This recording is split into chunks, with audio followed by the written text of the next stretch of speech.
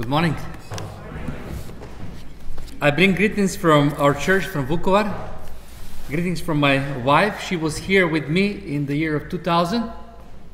And I'm glad that my son Jonathan and myself, we are able to travel after 8 years so that we could see some of the faces and remember you guys. And I'm glad to see new faces here.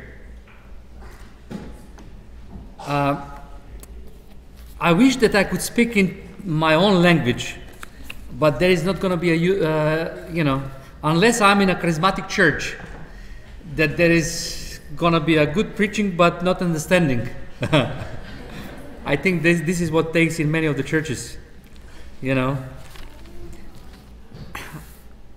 would like to share with you something that probably you've been able to read many times. And the Apostle Paul in the 12th chapter, in the first 2 verses to the Romans, is sending message to all of us.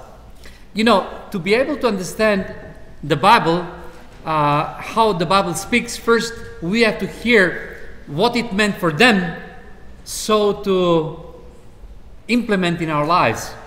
But obviously these 2 verses are so direct, and this is what is written. I'm going to read the 2nd verse. It says, 12 verse 2. Do not conform any longer to the pattern of this world, but be transformed by the renewing of your mind. Then you will be able to test and approve what God's will is, His good, pleasing, and perfect will. Lord, I pray that you're going to bless our mind, our heart, our thoughts, and we welcome you because we want you to speak to all of us. In Jesus' name, we give you all the glory, because everything that we have comes and belongs to you. Amen. The Apostle Paul in the first verse says, present yourself as a living sacrifice. In the 2nd verse, the Apostle Paul says, do not conform with this world. Don't become like this world.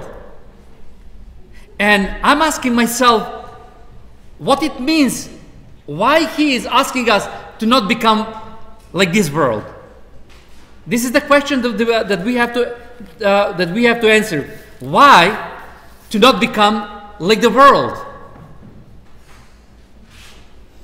Second question that we are going to ask is how we could protect ourselves to not become like the world.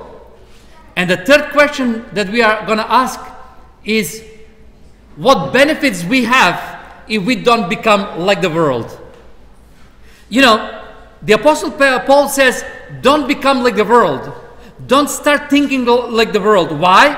Because if in the second epistle of the Corinthians, 4th chapter, 4th verse, the Apostle Paul says, because there is a God of this world that blinds people. I'm gonna read, which is gonna become more clear to all of you. It says, chapter 4, the God of the age has blinded the minds of unbelievers, so that they cannot see the light of the gospel. But Lord, if we become like the world and we have all kinds of stuff adopted from the world and bring it to the church, then the church is going to be packed with people. You means packed with goats? I said something what made impact on me, what Spurgeon said. He said, in the last days, there is going to come time when the church is going to be entertained by clowns of preachers just to entertain the goats. but there is not going to be a gospel. The founder of Salvation Army said there is going to be a preachings, but gospel without repentance. And what Paul is writing here says, you do not need to accept the world with its own thinking, because this world has its own master. And that's why Jesus said to the disciples, you live in this world, but you are not part of the world. It's so sad, brothers and sisters, to see how many churches are adopting families to live together, to not be married. Oh, it's only a document.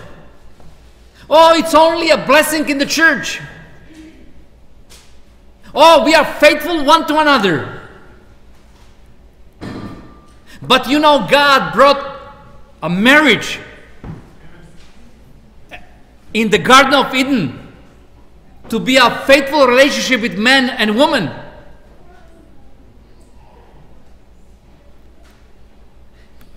And we are today adopting the world. Oh, it's nothing too dangerous to sleep before marriage. It's nothing this, and it's nothing that, and it's nothing that. And then you become like the world. And that's why we have a lot of goats. But God came to look for the lost sheep. Second thing, why to not conform with the world, is because the Apostle Paul in chapter 3, verse 19, in the 1 Corinthians says,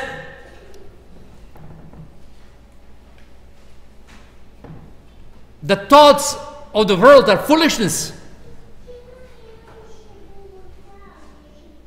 The thoughts, the thinking of this world is foolishness.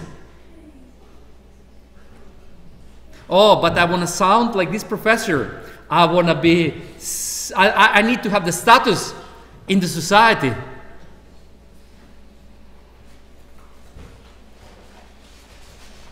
Third, why you do not need to adopt the world, because Paul says in 7th chapter in 1 Corinthians 31st verse, the world is passing.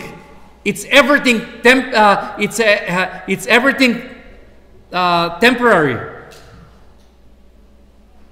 Everything is passing in this world. Even you are just on the journey, and whatever you have is going to be left here, and you are going to be forgotten in this world. After 100 years from now, nobody's going to remember you.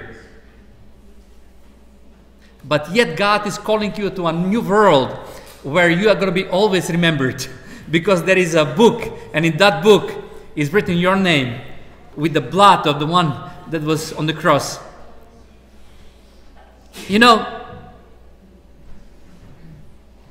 1 John 2nd chapter 15 verse, the Apostle John says, do not love the world, because the one that loves the world, the love of God is not in him.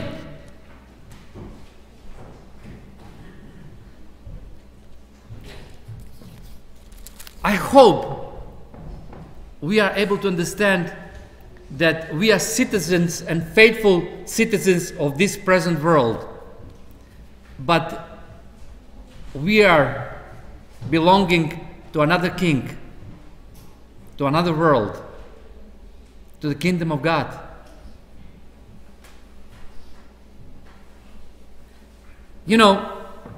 How to protect myself to not become like the world. There is a story in the Bible when Daniel and his three friends were brought from Jerusalem, Judea, into Babylon. And in the first chapter, it's written that when they were brought over there, the king decided to reprogram their thinking. He gave them Babylonian literature, Babylonian style of life. The wealth of Babylon, the miracle of Babylon was placed at the front of them with an idea to change their way of thinking. Even he gave them a new name. He assigned the names of the gods of the Babylon. He took the name of Daniel. He was not anymore called Daniel. He was called the name of Babylonian god. But how Daniel protect himself? It's written, Daniel made decision within his heart that he has to draw a line. How we protect ourselves to not become like the world? We need to make decision within our heart to become a living sacrifice. We have to make decision within our heart to restrict our appetites. Daniel made decision to not eat from the table. It was not wrong to eat whatever was present. But Daniel knew,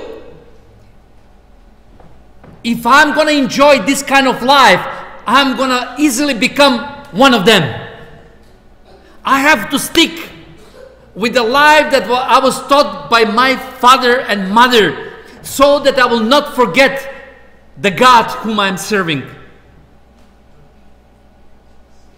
Brothers and sisters, Christianity became today a style of life that you adapt something that brings you into a group, so that you will say, I belong to this group, without limitations.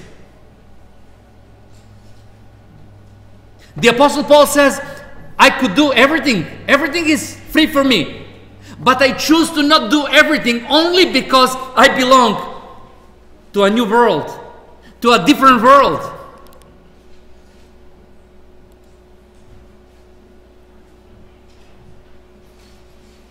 Daniel made decision and said, I cannot enjoy the food. I cannot enjoy the wine, because there is temptation that I will, if I don't put borders, I could become man without borders. And we became a world without borders. And that's why G.K. Chesterton says, before you destroy the fence that your father built, ask yourself why your father built that fence. Today we are moving everything out from the churches, what we inherit from our fathers, because we are educated on the best schools, but yet our world is becoming miserable every single day. Because there is less salt. Because there is less light. And you are called to become and to be the salt of Jesus in this world. But Jesus said, if the salt lose its substance, for what use it is? But how the salt is losing its substance? When you create a world without borders, without rules.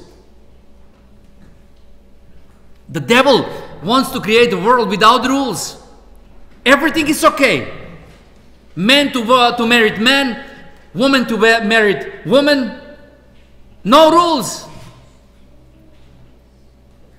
Just as you feel, live your life. Can I ask you, can the architecture build a house, a building on 10 storage in a way how it feels? To put the metals up in the roof and to not have foundations? Oh, let it put the glass in the foundations. That's stupid, yes. Because he has to stick with the rules of building. When you leave the rules of a family, how the family has to be educated and the children needs to be raised, you ended up to be indeed foolish, because the master of this world has blinded them. Has blinded them. And you know, Daniel served with 5 kings. With all his 5 kings that he served, he was always number 1. Why? Because he didn't allow his brain to be blind. Because he didn't allow the world's thinking to become his own thinking. Do not conform like this world, but with renewing your mind. You know, our mind is very important. You know what is your biggest wealth given to you? The biggest wealth given to you is not what you are going to inherit from your father and mother. The biggest wealth that you have and has been given to you, you carry it always between your own ears. That's your mind. But some people do not use their mind in a way God have given to them. You know, when you walk with Jesus and you know your boundaries, when you walk with Jesus and you do not conform like this world, then you are open with your mind to be connected with the one who created you. The biggest blessings given to human race came from those that were reading the Bible. The guys who create the airplanes, the brothers Wright, were believers reading the Bible. But today we are taught in our schools by the communists and socialists that God does not need to be part of the education, because we need to be free and need to create a world that we would like to create it.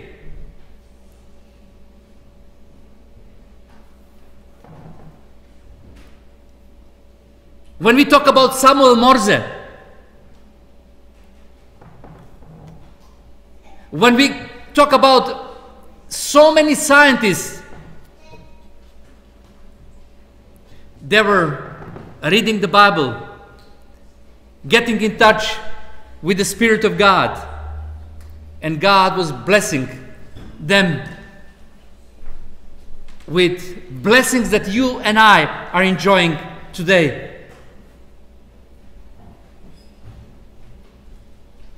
When we keep our mind pure, when we ask questions, why God put these borders, then we are able to use our mind for the glory of God. And when we use our mind for the glory of God, then we keep our mind clear, pure, and we are able to solve problems that this world is not able to solve them. You are able to go and navigate your life through difficult times without losing control. Why? Because you know that God is going to provide the next step, even though you don't see the path further. But if you are the master of your life and you allowed to be a man with an open mind, then you walk out, and sometimes you have to know you are going to lose your brain, and you are going to be a man without mind and without brain. And you are going to become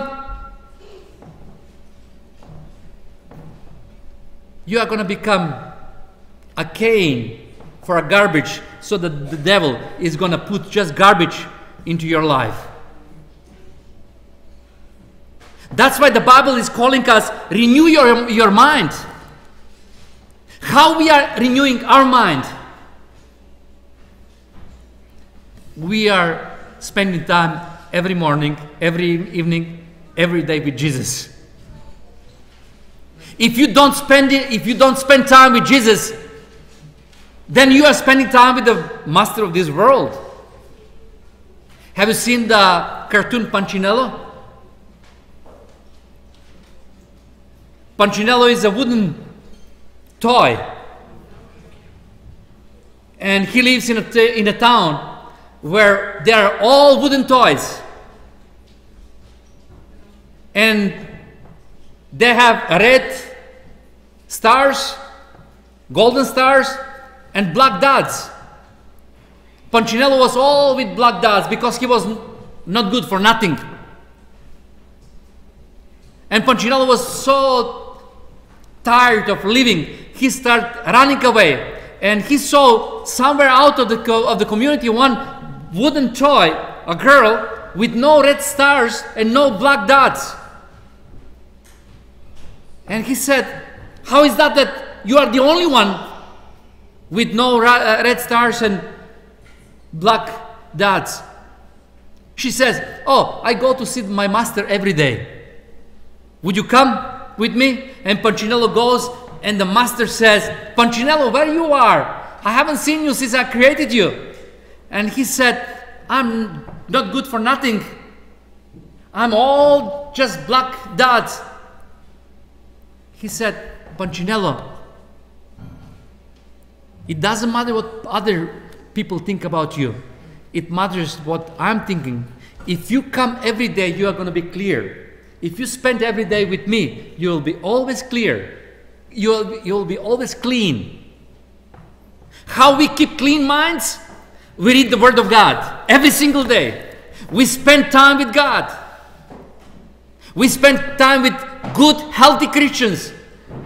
We do not see it in the community with sinners, but we see it in the community with righteous people.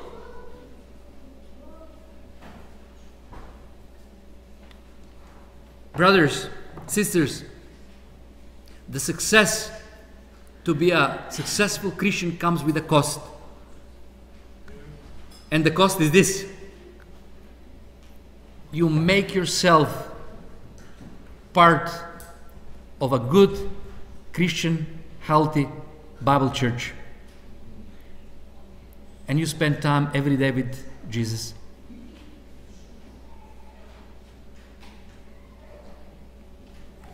You know, we are called every day to clean our mind. How we could clean our mind every single day? We make decisions what we are gonna. Do you know that you had the ability to control your thoughts? But you will say, no, I have dirty thoughts. Then switch the channel. You have the controller in your hands. Don't watch what brings pollution to your mind. Don't open your ears what brings pollution to your mind. You have chance to make decisions what needs to come in so that the quality life is going to go out.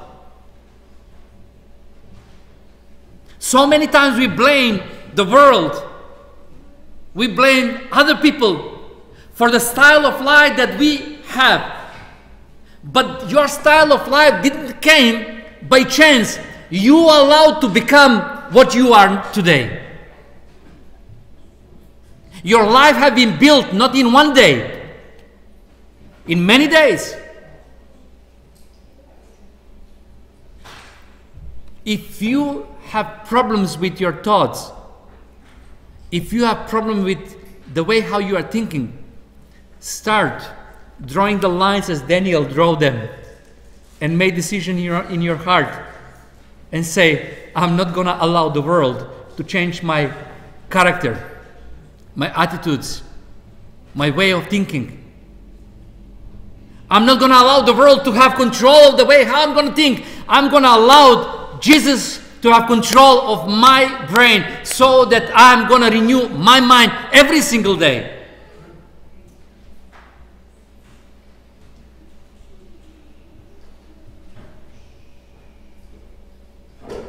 Brothers, the big heroes of faith were not born as heroes. They were made to become heroes because they are allowed to be trained. They put themselves in training, so they became a heroes of faith. They were spending every single day with Jesus. They were drawing the lines so that the dirty pollution is not going to enter their life. Have you read the story of God's pioneer, Adoniram Judson? The man that spent 7 years in the jungle of Myanmar in the prison. The man that lost his wife over there. Do you know how he became a great hero? As the #1 student at Boston University, Adoniram Judson made decisions to enter the army of God and not to pursue career in this world.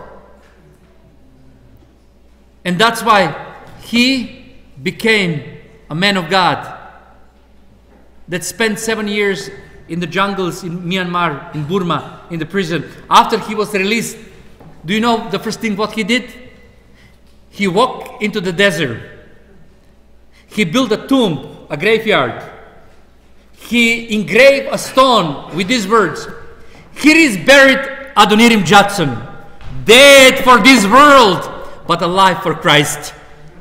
Only those that are saying, I want to be dead for this world, are those that are protecting their minds to be influenced by another world, by Jesus, who said, "I'm going to shine my light into your darkness so that you will become a light for those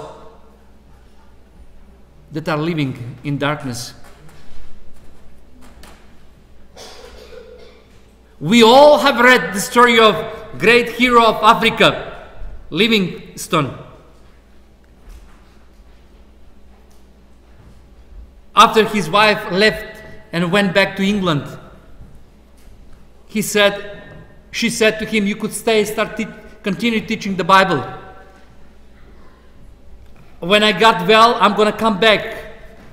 But she was not able to go back. He went after 5 years later. She said, "When I saw my husband, his skin was burned. He almost lost his shoulder. He was crippled. But there was a beauty of heaven present in his life. Because he said, I belong to Jesus, and I'm not going to allow the world to design my thinking so that it's going to destroy my family, that I will have a good and easy life. No, I'm going to go and pursue in this world the message to be spread so that everyone will know that the world and whatever is in the world is passing away. But yet, every man has in his chest something eternal. And I'm going to tell every man and woman that God loves them. Brothers, sisters, my question for you this morning is, do you have a clear borders? Or you enjoy the master of this world? You enjoy the music of this world created by the master of this world? You enjoy the rules by this world because are adopted by the master of this world? Or you are saying, if everyone is dishonest, I'm going to be honest. I'm not going to lie on my taxes. I'm not going to lie on my decisions within the company.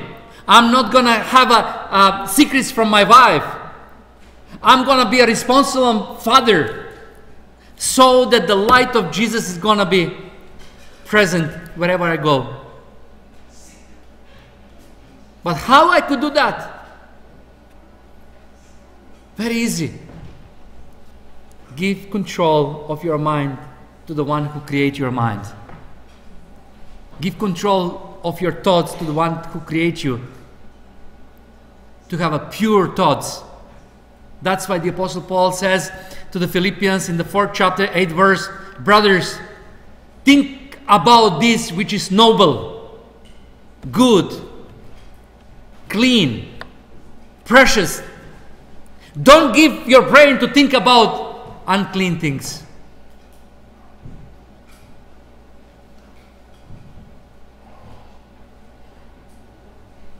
My question for you is,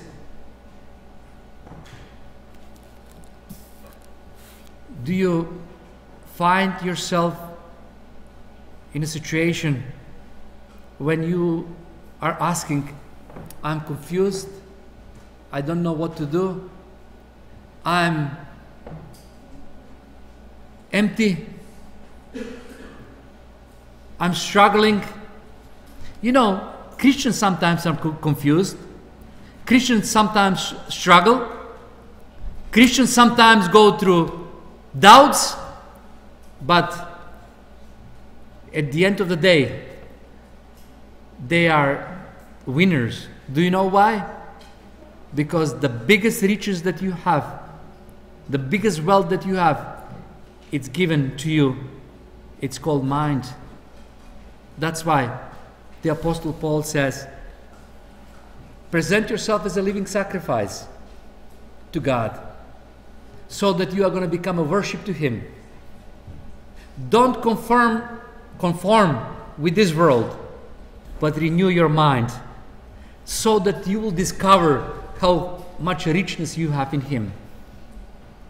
How we could do this? Spend time with Jesus. Amen. Amen.